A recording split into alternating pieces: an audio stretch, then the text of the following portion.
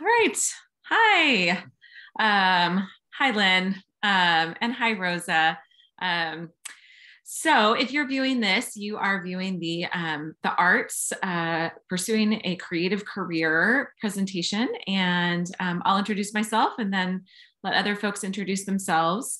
My name is Ann Lapour, and I am the Assistant Director for Career Education at Willamette University. So I work with students on the Willamette campus and also via Zoom work with students at PNCA as well. So I'm one of the career advisors and do a lot of work with students who are interested in creative careers. Lynn? Hello, my name is Lynn Brown, and I'm the director of the Talent Hub at PNCA in Portland as part of Willamette University. And I've been doing this particular job for 3 years, but prior to that, I was a career advisor at Marylhurst University and worked with many students interested in creative jobs. So this is a really strong interest of mine, and I'm really happy to be here today. So Rosa, would you like to introduce yourself? Sure. Hi, my name is Rosa Wang. I am a visual artist and independent art and meditation teacher and creativity coach. And I'm really here just to listen and learn and find out what you all are doing at Willamette and PNCA as far as the career development side of things. Thank you, Rosa. So, thanks for having me here. Yeah. Okay, so I'm going to go ahead and share my screen and we will dive into the presentation. All right, hopefully everybody can see that. All right, so I will just kind of minimize that for the moment. So again, I'm Ann, and I'm going to take us through the first couple of slides and then turn things over to Lynn for a bit. So here we are in the Willamette campus in this picture, but know that there's plenty of folks that may view this that are from PNCA as well. So we've already introduced ourselves, Lynn and myself, and we work closely together. I wish more in person than we get to sometimes, but we do work closely together talking about the kinds of students that we both see. Both of us see students that are really interested in creative and artistic careers. So we're going to start by, I'm just going to talk a little bit about what we're going to cover in this presentation. So I love this cartoon that Lynn sent to me this week. So we're expecting you to return as a rich and successful artist. So we know that a lot of students get worried about this. They get worried about how can I have the creative and artistic career I want, and also have a career that feels stable, feels secure, feels like something that that they can feel stimulated by and excited by for a really long time, and that also makes them feel like they're in a stable place too. So that's what we're going to hopefully talk about today. So we're going to talk about what we mean by what even is a creative career. We're going to talk a little bit about career development as a whole and how you figure out what it is you might want to pursue in your life. We're going to talk about some examples of creative careers, what those might look like. It's definitely beyond really just the stereotypical, like an artist. Like that's certainly one creative career, but there's a lot of room for interpretation there. So we're going to talk a little bit about the different ways that that can look. And then we'll also talk briefly about how to pursue those different paths. So some resources, creative resumes, and that kind of thing. So I'm going to pull myself back up here a little bit just so I can see things. Okay, so let's do a brief reality check. So I think sometimes when students hear the word artist, they are picturing something a little bit like that guy on the left, something that looks like kind of it came straight out of Lapour or something. So you've got somebody who is artistic and a thinker and a reader and a writer and maybe an artist of some kind, but is having trouble maybe paying the bills or something like that. When in reality, that's a pretty outdated really image of what a creative artistic career looks like. And what we hope that you can think a little bit more about is something that looks closer to this picture on the right. This is only one example of a creative career. I could have chosen any number of images to represent what a creative career in a modern context looks like. But you can see that in this picture, this person is surrounded by color and creativity and ideas, and there are a lot of places where you can find that kind of work these days. So fear not, it's not the one picture. It can very much be a reality that you're excited about. Okay, and so now talking a little bit about what even makes something a creative career. What does that even mean? And I'm going to let Lynn take over for a second and talk about what do we even mean by a creative career. I'm kind of reflecting on the last two images on the previous slide, because when I talked to my supervisor, Mandy, about our ideas for this workshop, she said, oh, I think the whole thing should just be busting the myth about the starving artist. And I think implicit in this conversation, just as Anne said, is that isn't the reality now. And I think the very real intention of this workshop is to show you how creativity does not mean low pay. So this idea of being creative can mean many different things. You also don't have to complete a degree at an art school to work in a creative job. For most people that I know, the idea that you have some freedom to develop your own ideas and projects is one of the integral attractive qualities for working in a creative industry. The idea of developing artistic products in a very hands-on way can be very attractive. And using creative, I think, I can't quite see what that is, but to job. So I think that's modalities or creative tools to do your job. In working with a creative team, I've worked with more than a couple of students who say in order to keep their art practice alive, they need to be around other people who are doing creative things. And an example that comes to mind of a painting student who went to work for a company in Portland called Gamblin Paints, which is an old paint mixing company, and they mix paints for interiors and exteriors. And even though his job is very much a customer service role, he's working with color, and it's giving him a creative boost that's keeping his own painting career alive, and he gets a big discount on paint, so he likes that. All right, thanks, Lynn. Okay, so now we're going to talk a little bit about how do you even know sort of like what to pursue. So this is going to be like the world's quickest overview of career development and really how I work with students. And I know how all of our advisors really work with students when it comes to career development and identifying goals and potential directions for the future. So I think there's two really important pieces of this. One is self-knowledge and one is career knowledge. So we'll talk about self-knowledge first. So really it's just knowing who you are and what you want. So, but there's several pieces to this. I think it's really important to think about career from a holistic perspective. So not just looking at one thing, not just looking at what you're good at, but what are you good at? So what are your skills? What do you feel competent doing? What are you interested in? What keeps your interest and keeps you feeling intellectually engaged in the work that you're doing? How about your personality? So knowing Do you need to be around people in your job?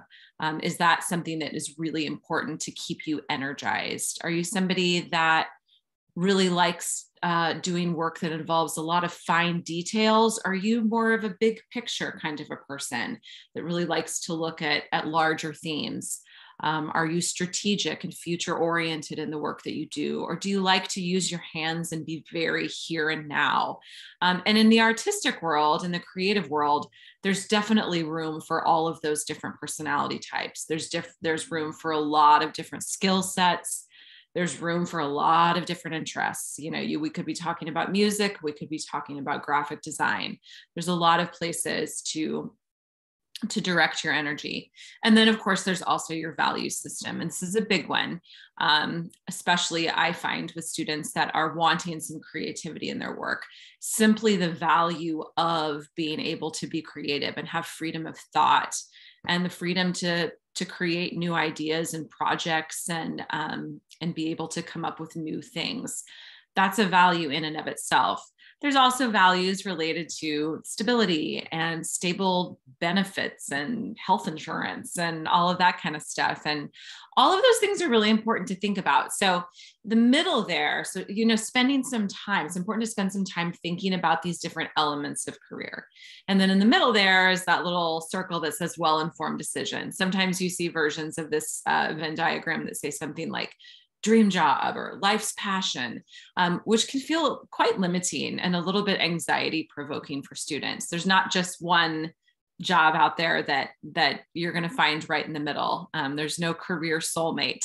There are probably plenty of things that you can pursue. And I think for students that are pursuing artistic work, you may pursue a few things at once even. So definitely important to know who you are, know what's important to you, and what are you going to prioritize? How are you going to find a combination of things that make sense for you?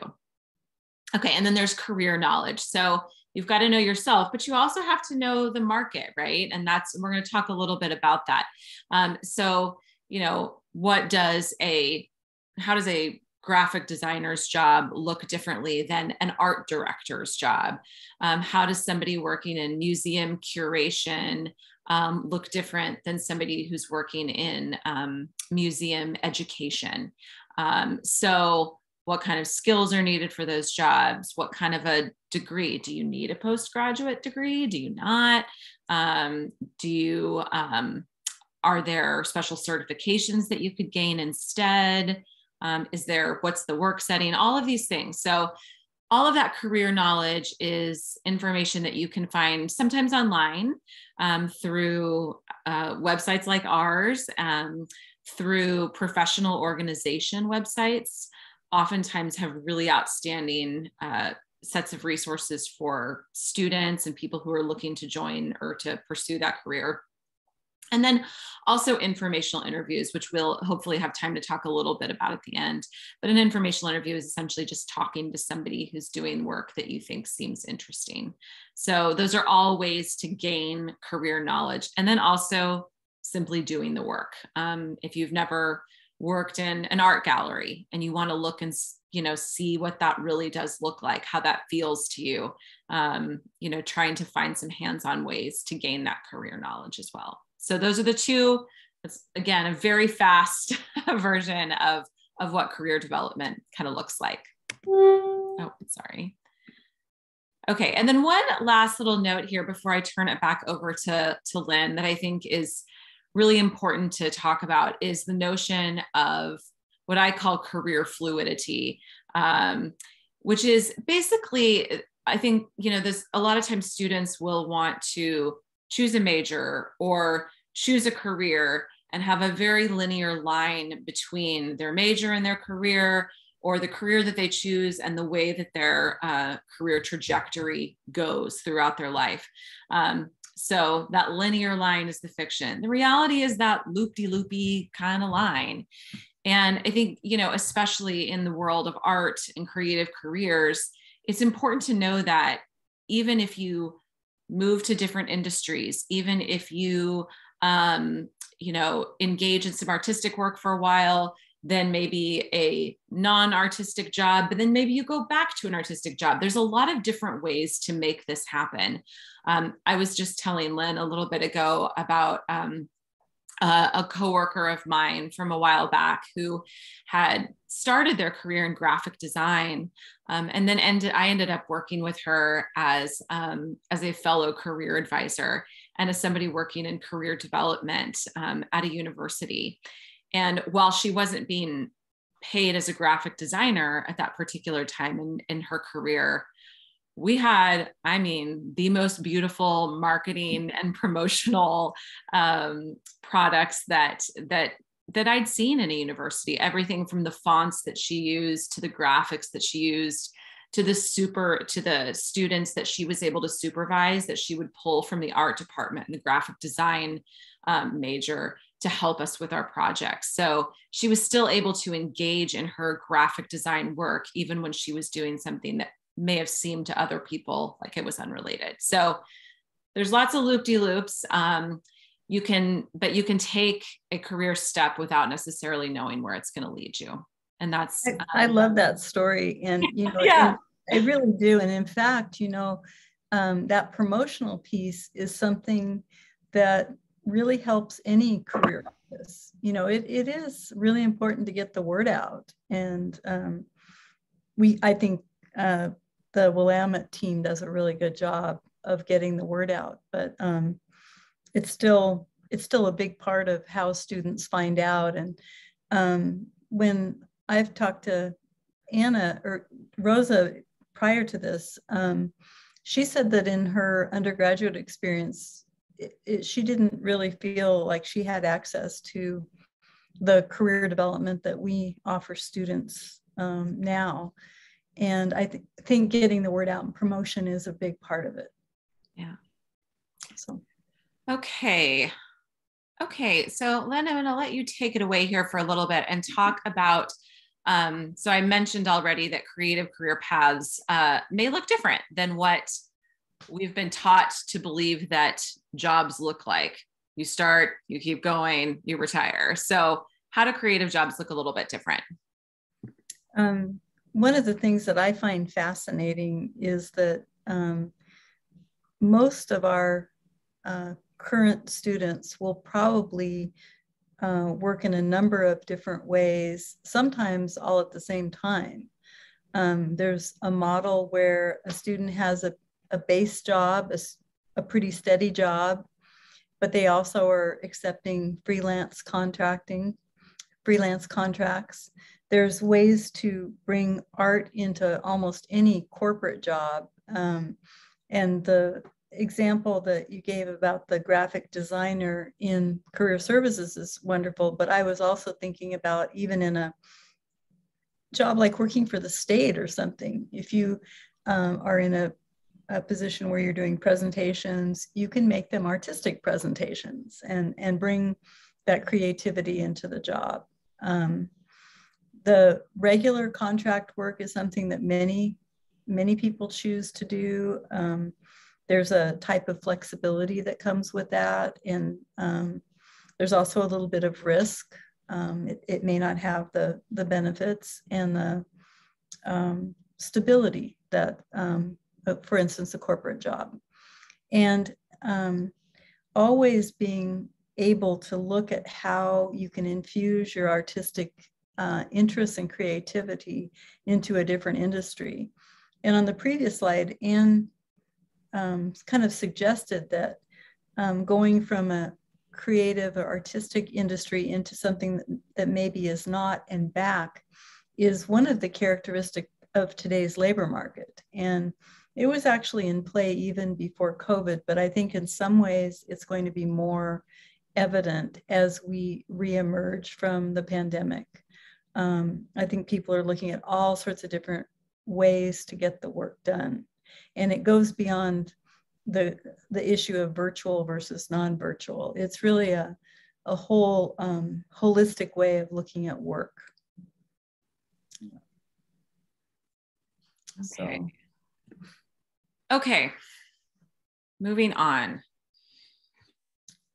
So I'll jump in here about designing your life. This became my my favorite study in 2017, right after Stanford University introduced a course called Designing Your Life. I ended up enrolling for the class and then just became fascinating in how we apply design theory to designing a career.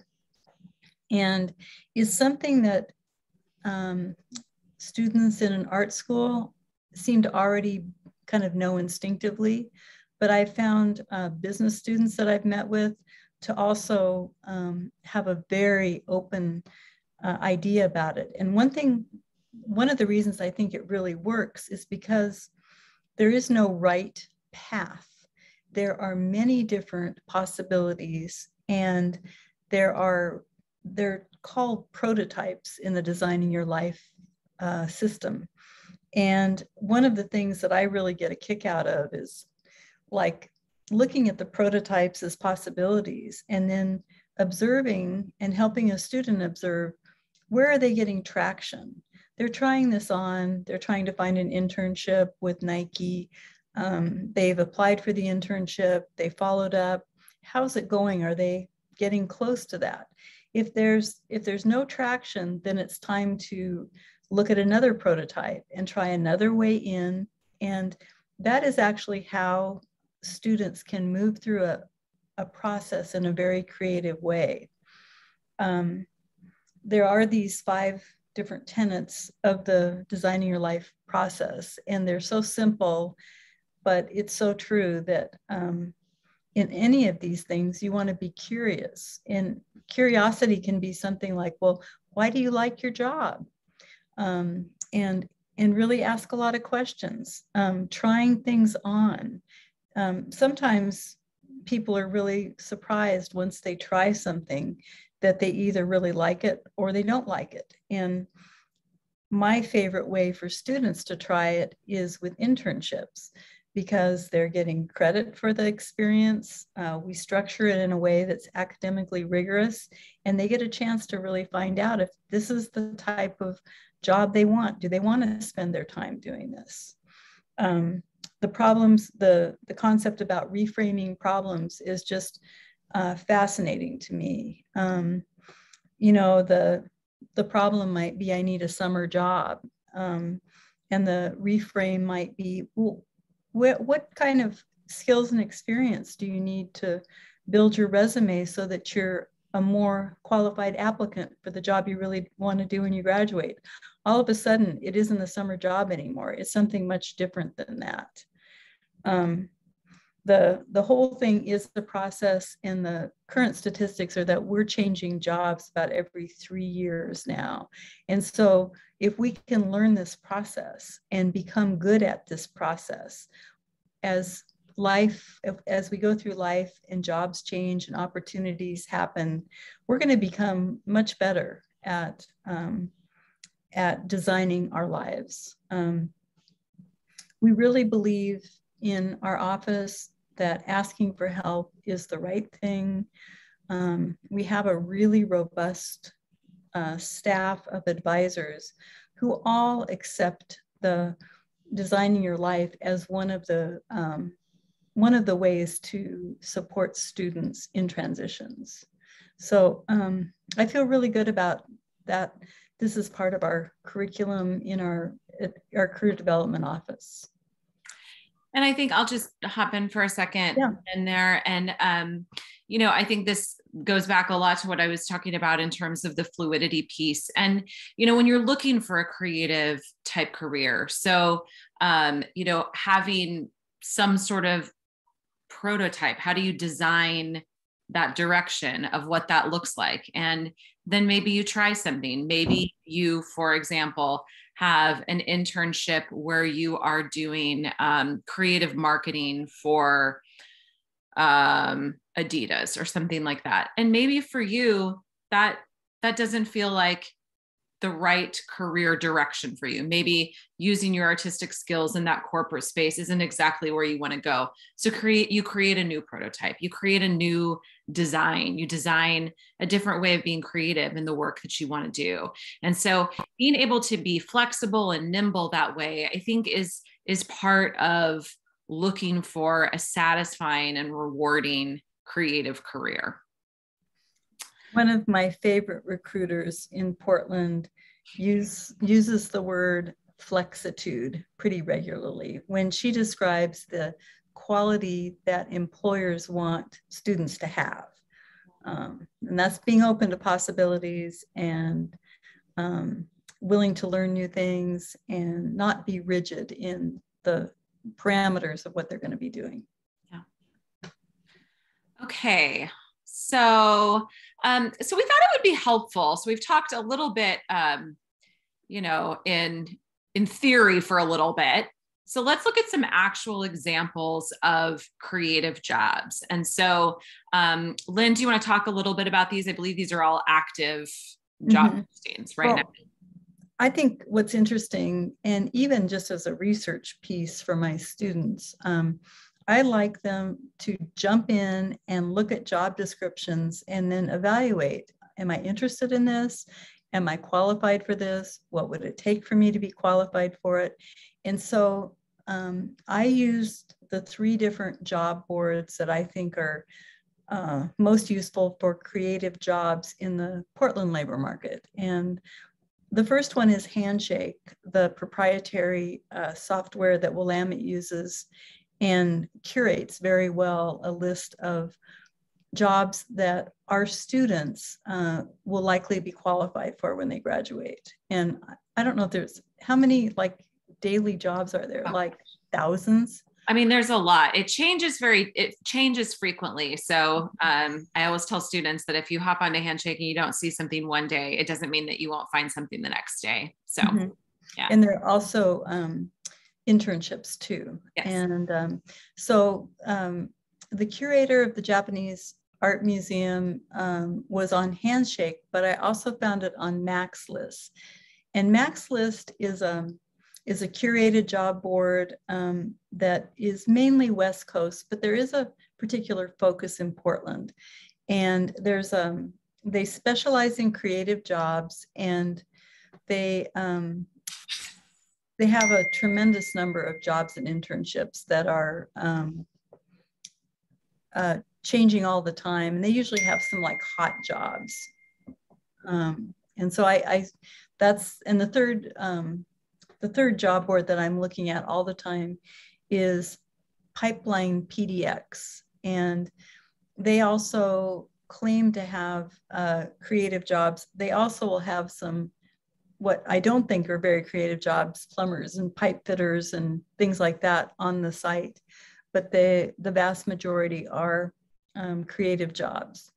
The resident art mentor was a really interesting position for either an undergraduate or a recent grad, where room and board was covered, plus an hourly stipend for teaching art in a residential community. It was a way to bring art into a community.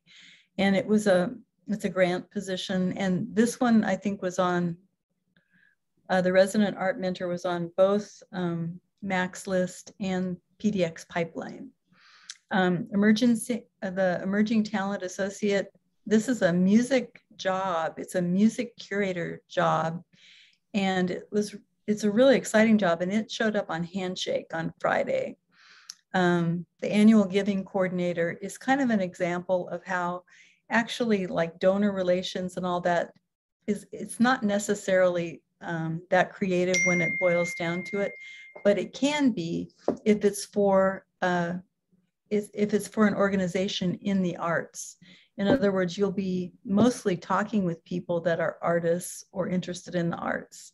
And so this was a job that I thought kind of combined both a regular fundraising job with an art job. I love that list, Lynn, because I think, you see so many different transferable skills there too. So, for a student, for example, who is nervous that well, I like the idea of an artistic, creative kind of career, but I don't have necessarily art skills. Well, working for a, maybe an artistic nonprofit that puts you around that community, even if you aren't necessarily an artist, a musician, something like that, there are still ways to immerse yourselves in those work environments and be around creative people too. So, and I mean, the transferable skills here, I mean, there's several. I mean, there's management, there's, there's networking, there's helping skills and mentorship skills. There's project management. I mean, there's all these different, great transferable skills that students could have developed in a lot of places across campus that would make them competitive for these jobs, whether they were an art major of some kind or not. So thank you, Anne. I love that list. Okay. Okay. So we're going to make this even more concrete. And Lynn's going to talk about a student that she's worked with. Well, I'm going to actually say that Lauren was already a graduate. She'd already graduated from PNCA when I started, but she was one of the first people I met when I started, because she was really interested in like what my approach was going to be, and second of all, how she could help. And so one of the things that I think is fascinating about Lauren is that she is a hands-on artist. She's a printmaker. She can do sculpture, drawing. She can actually do just about anything. But what she is choosing to do for her day job is she is the manager of the Portland-made store in the Pearl. And so she has 220 artisans and makers that she works with all day, every day, to help them in their careers and be able to make a living selling in the store. And when I've talked with her, I'm just delighted with the fact that she absolutely loves her work. It's so energizing that she has time to sit on the Willamette Alumni Board. She's also on another nonprofit board, very involved in the community, and she has continued with her art practice. And even just in the last couple of days, I was able to refer a student to her for an informational interview. And so she's an artist who gives back all the time, and it's clearly energizing to her. And I'm just really happy to have her in my professional circle. So, and I think yeah. And so that's just, at the beginning of the presentation, when we talked about sort of the different ways of combining artistic work. So, there's freelance, there's, contract work, there's piecing together different elements of artistic work. So, maybe you are somebody who teaches a given type of art or music or writing or whatever. And then you also do your own creative pieces on the side. So there are, a number of ways to, maintain your own artistic practice and vision and still, and have a rewarding career that you go to every day too. So. And she really is a leader. She probably wouldn't say that about herself, but in every group that I've ever been in with her, she takes on a leadership role, and it's just something that's wonderful to be around. I think it also speaks to the importance of continuing to gain transferable skills in addition to some of the specific hard artistic skills. So she has to be not only an artist and somebody who knows good art to sell in her store, but is also able to manage people and stay organized and encouraging and all of those good old transferable skills that can take you from industry to industry. So I do think that, pursuing creative work is important to also pursue some of those other transferable skills that make you employable. Okay, so moving on. So here are a couple more examples of active job posts. I think these were ones that I had found maybe, Lynn and I wanted to show sort of, two active posts that are very different in the way they look. So in practicality. So the one on the left, this arts program educator at a camp. I mean, this is somebody who, I like the way Lynn said this earlier. We were chatting about this and she said, who really has their hands in the paint. So, somebody who's really doing art as a part of the job. Whereas this one on the other side, associate designer at IBM, these are things that are, perhaps more digital in focus, but do allow for collaboration and design work. So, if you look at these two jobs in actuality, they both look quite different, but are different ways of looking at creative work. Did you want to add anything to that, Lynn? Well, the one on the right, I think it's a corporate job. It's going to have corporate structure. It's going to have a higher salary.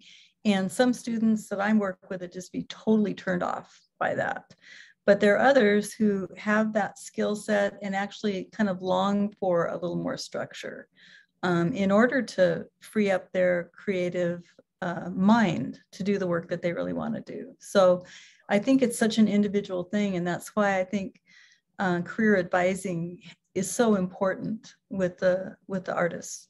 Yeah, it goes back to that self-knowledge piece and the value system and what's important to you and knowing what kind of environment is important for you to have.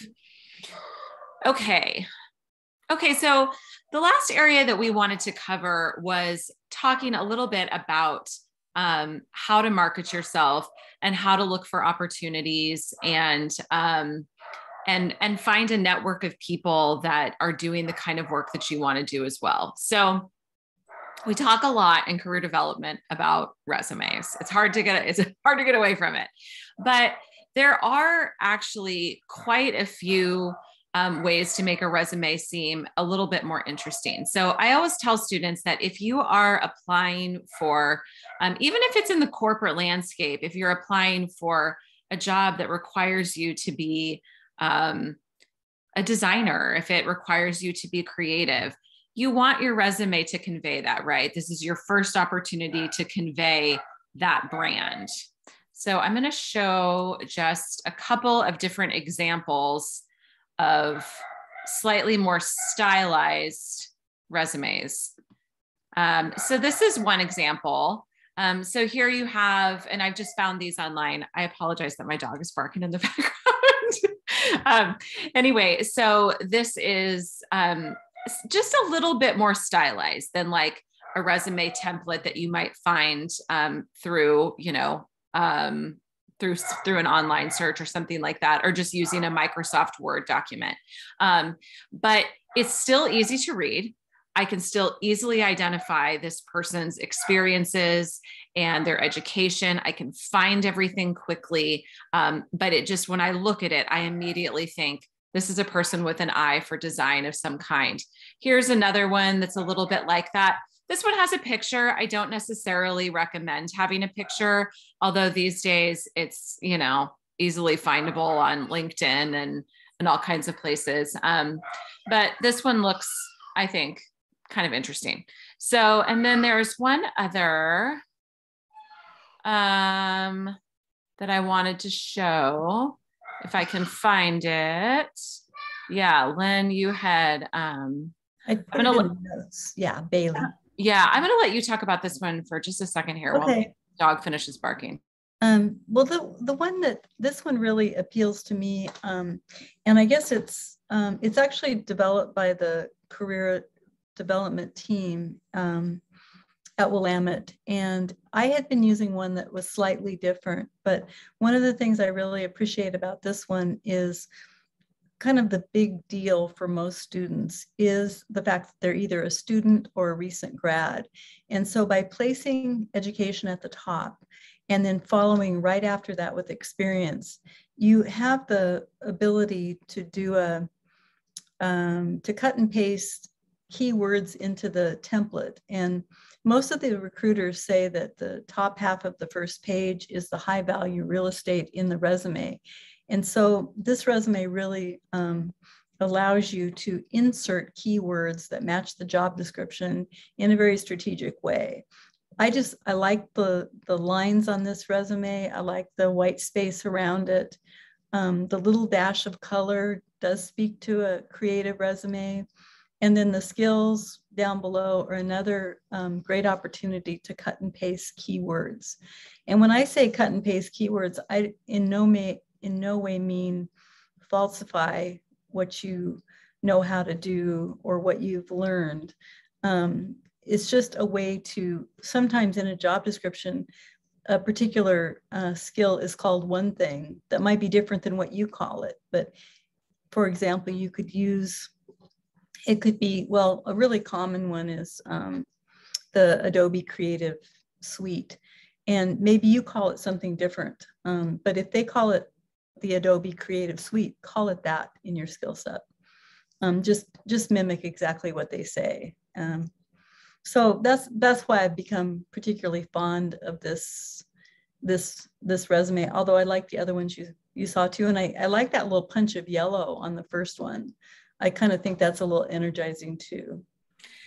Yeah. And I think what it all comes down to is, I mean, it really is, demonstrating that you have these skills, even in the context of your resume. It should be evident there. It still needs to be readable, and it still needs to be easy for the employer or whoever you're sending your resume to quickly and efficiently read your material.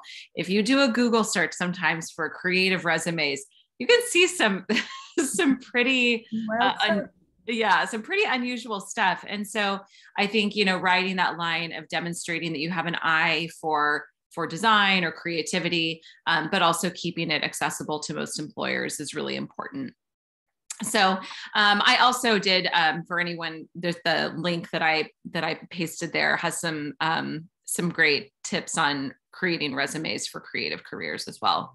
So the other thing that we wanted to just touch on quickly was networking skills. So I'm not sure, networking is crucial in pretty much any career. But, I think that I have found that for students that are artistic and creative, it's all the more important that that they find their network, find mentors, find people who have done creative jobs and who have found their way throughout that landscape to offer advice and to have role models and to have mentors in that area. So the easiest way to do that is through an informational interview. I talk about these all the time. I talk about them whether you're studying physics or chemistry or studio art. It's a great skill to have no matter what you're interested in. But I do think when you might have to come up with a non-traditional way of pursuing your artistic and creative, ideals, and also, paying the bills, having mentors that you can talk to. So an informational interview, which we have a lot of information about this on our website, basically just entails finding somebody, whether it's through LinkedIn or through a professor or through some personal network of some kind, finding somebody who's doing the kind of work that you want to do, and then asking them how they got there. What were some of their first steps out of college? What were some of the things that they did when they were in college? And people are really actually quite receptive to this. So I'll use an artistic example, but I have a student who really wants to be working in the fashion industry right now, and was having trouble identifying a Willamette alum doing that work. So I hopped on LinkedIn and I found somebody in the Portland metro area doing fashion merchandising for a trendy children's clothing brand. And I contacted them and said, can you talk to this student? And they said, sure, here's my email. And I make that sound really easy. There are definitely times where I've had students reach out to people and they've been ignored, or they've been, haven't gotten a response, but more often than not, people are willing to help college students. So if you're trying to figure out, okay, I love to illustrate, and I want to illustrate children's books, but I don't even know how to get started. Finding the people who are doing that work and making a living illustrating, people who are making a living, teaching music or whatever it is. We can look stuff up and Google things all day long, but especially when you're looking for these non-traditional paths and these creative ways of piecing together artistic jobs, finding the mentors and talking to people is really invaluable. That was a little bit of a soapbox. I can feel that as I'm talking. So I don't know if you want to add anything to that, Lynn. Well, it's interesting. I think you were channeling my afternoon, because I had a guy reach out to me, and he just published, or he's all ready to publish a children's book, but he's looking for a student illustrator. And so because it's a one-off project, I put it on our internal portal that our students will be able to see, and he'll get a lot of response for that.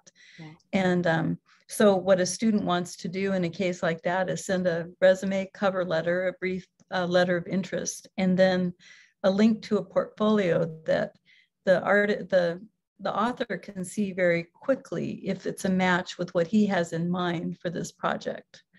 And my guess is he'll have plenty to choose from by tonight. And I think, that also, I like that example for another reason too. And this is another thing, the next bullet there is opportunities for professional development. So as a student, it is, I think, especially again, sort of early on trying to embrace and harness this idea of piecing together different ways of gaining experience, is that, take the perspective of that even small jobs are going to be really, really effective and really important for your resume and your professional development. So even if it's a one-off poster or promotional campaign, even if you are only doing one t-shirt design, even if for a one event, whatever it is, those are really important things for a portfolio and for a resume. One submission to a literary magazine, even if it doesn't feel like, oh, this is a big internship at a corporate company where I show up from 8 to 5 every day.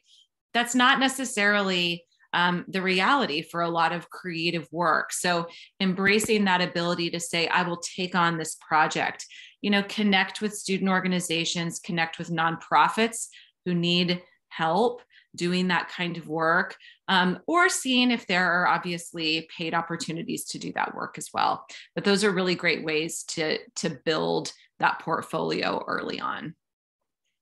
One thing that we don't really talk a lot about in our curriculum is we do really want to develop strong professional references along the way.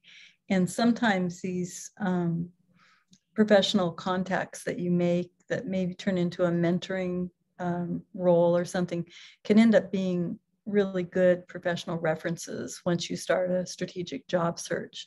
So it's kind of nice to keep that in mind.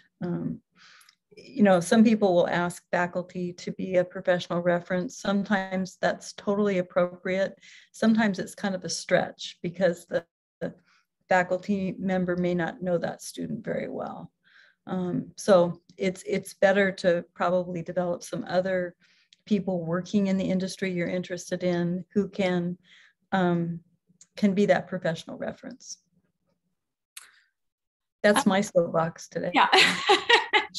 So the last thing that I'll just touch on very briefly is the importance of researching companies. So this is something that you can easily do on company websites, looking in Googling organizations to see how they come up in the news, but also looking at their profiles on things like LinkedIn. So if you have a LinkedIn account, it can be really helpful to just look at how that company is presenting itself. So I'll use a very obvious example here for a second. Where did my... well, I've lost my tab, but you're going to understand as soon as I explain it. So if you hop on LinkedIn, and go to the company profile for an organization that you're interested in. And you look at their about page. So I did this today with Etsy, and it will not shock you to know that if you go to the Etsy LinkedIn page and click on about, you're going to see pictures of people creating art. You're going to see people wearing casual clothes. You're going to see people working on their computer with their dog in their lap.